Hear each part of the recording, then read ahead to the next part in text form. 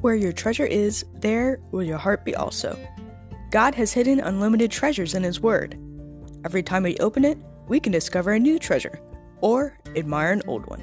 What will we find today? Let's dig in. Here's Carla Early with Treasure Hunt in the Word.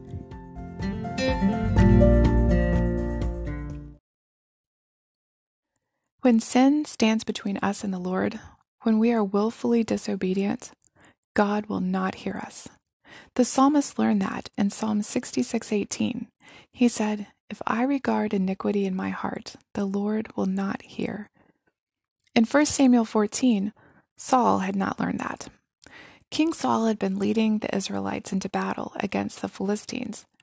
The men followed him, but he was scared, and they were scared.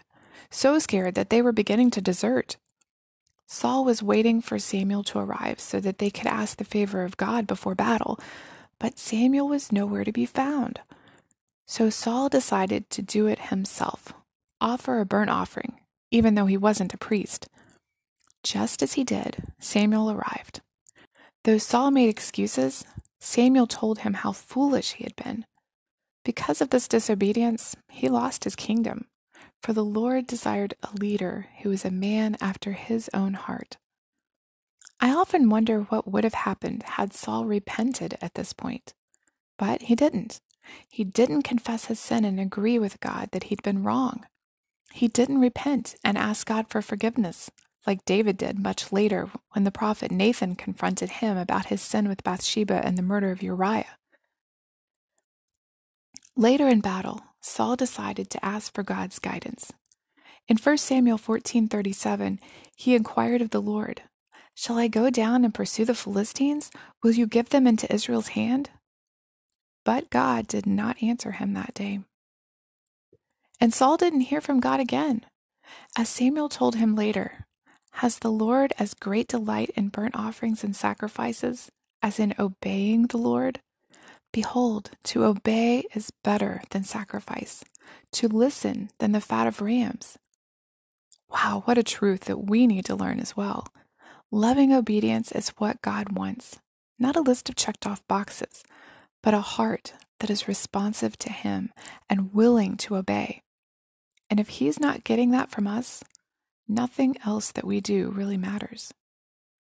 Saul truly missed hearing from the Lord.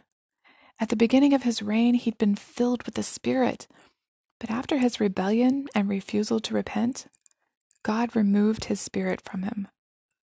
Saul became a paranoid, indecisive, weak ruler.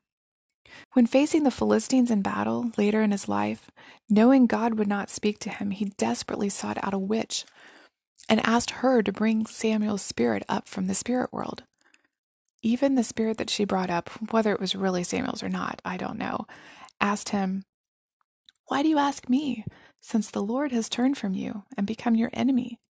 Just like I said, the Lord has taken your kingdom from you and gave it to David because you did not obey."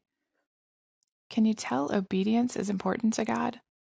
So is humility and repentance, all of which come from a heart that desires what God desires. When we come to Him with humble, obedient hearts, we see His answers to our prayers. How is your heart? As always, we'd love to hear from you. If you'd like to share a treasure, support this ministry, or get Carla to speak at an event, please contact us at treasurehuntintheword@gmail.com. You can listen to other episodes on our website, which you can find in the description below. Thanks for listening, and have a great day.